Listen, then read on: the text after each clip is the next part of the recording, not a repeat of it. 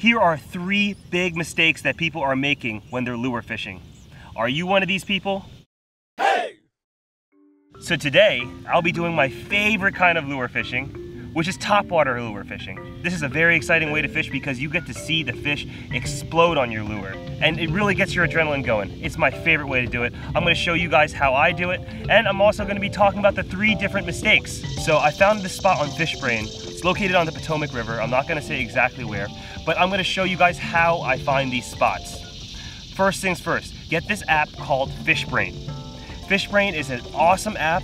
It's really a good tool for me. That's my favorite part about this app, is that it's a great tool for me to find out what kind of fish are running in new areas. This app takes 8 million users and maps out where all the fish that they've caught are located. Now, let me clarify something. You don't have to post your spot. You don't have to what's called burn a spot.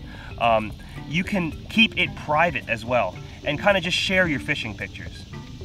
It's really starting to turn into like an Instagram except with just fishing, and I really like it. There's this new feature with FishBrain called Bite Time, where you can check literally what time is best to fish for these certain kinds of fish.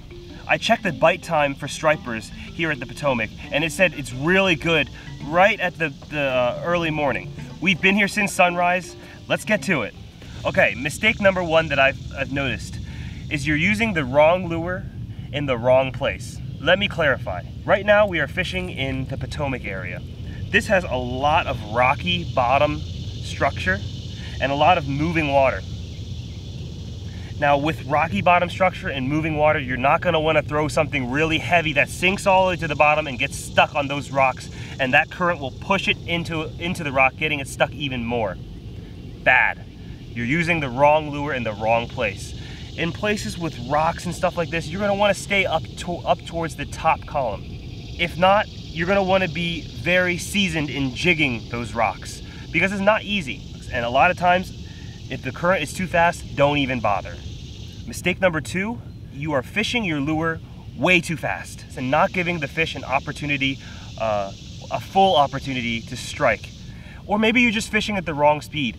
You could be fishing it way too slow or way too fast. But I find that a slower retrieve often gets me more fish. And a retrieve that's too fast won't get me fish. So something you might think about doing is, if you see fish chasing your lure and you see fish busting out there, slow it down a little bit. Give them a chance to eat it. And our final mistake, number 3, is that you are simply not throwing that lure enough. Sometimes you could be doing everything perfectly, but the fish are simply not there. You're not there at the right tide. Something's going on with the moon. There's so many different factors that you have to take into account. All you need to do is have confidence in your lure. These lures work. They have been working. They're proven to work. You need to have confidence and stick with your game plan. Those are my 3 big tips. So now I'm gonna do some fishing with the topwater right now. Aaron and I are gonna both show you exactly what we mean and show you how to really get on some fish. This one's actually a freshwater lure right here. I use this for smaller inshore stuff, and since I'm throwing this on a 7-foot rod, I think this will be adequate. The stripers are chasing fish about this size right now, and I think this will work pretty well. So I'm going to show you how to work nice and slow. It's called walking the dog motion. That's a very important technique when using topwater lures, and I'm going to show you exactly how I do that right now. Okay, so now once you get to your spot, you're going to want to try and cover as much water as possible. And a lot of times you'll see bait fish kind of scurrying at the surface. That's kind of what you want to cast towards. Otherwise, you're just casting and bringing it in and just searching. So give it a cast. And the way you want to work this is real slow coming back. And I'm just twitching the tip. You see how I'm moving the tip? I'm slowly bringing in that slack too at the same time. And this is going to make the head of the lure go left and right, left and right.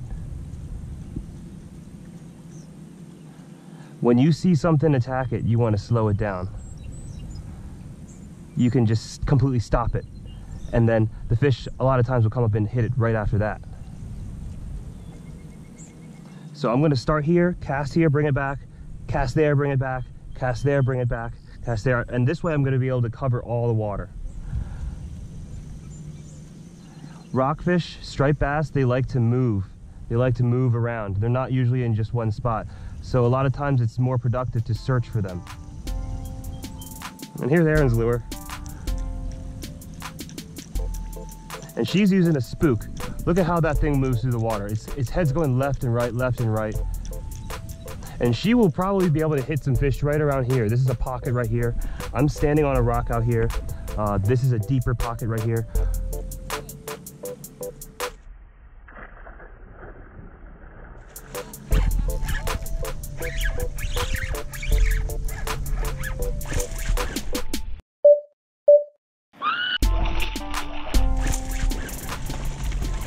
Holy crap! That was 2 on 1 at the same time.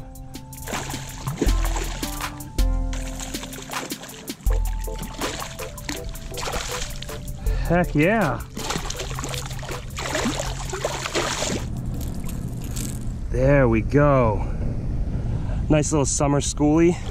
I think 2 of them hit at the same time. And I'm just fishing this really slow right at the top. You guys saw how I was fishing it. Nice and slow. That's all you gotta do. I'm gonna let you go. Woo!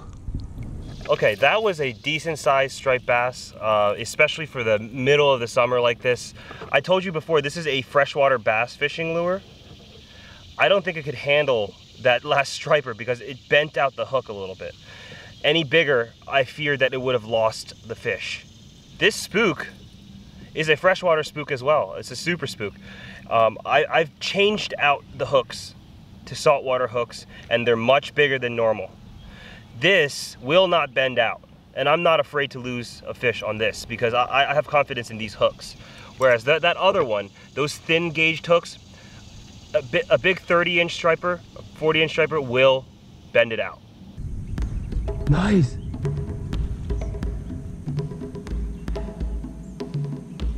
I'm fishing right next to the camera right here. Oh my gosh. Hello. Just caught one. Woohoo. Hello.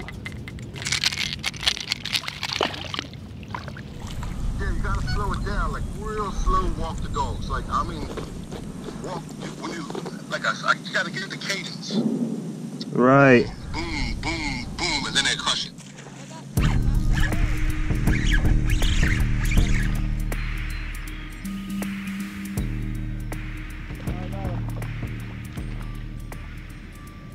Put your phone away. Hold on. Small one. They bit it. Oh my God. Bro, it's as soon as I slowed it down like you said. Got this thing in the screen. Here we go. Nice. There it is. See ya. See you. So that is our little crash course on lures and different mistakes people are making with lures. Hopefully you're able to take these tips and take this tutorial and really apply it to your own kind of fishing and your own fishing grounds. These tips, I think, apply to pretty much everyone who fishes lures. Here at Hey Skipper, our mission is to help as many fishermen learn how to fish as possible. We just want to help you guys get on some fish, and we've written so many different ebooks and PDFs, online resources for you guys to read and learn from. If you want to check it out, we've got all sorts of lesson plans right in the link in the description below. When you get these ebooks and you download these PDFs and online courses, you really help support this channel. I want to let everyone know who has supported us before that you guys are very awesome. I love you guys so much. Thank you all for the support. Every penny that we make goes right back into the channel, right back to giving you guys more tips. So if you want to help support us, check out our ebooks.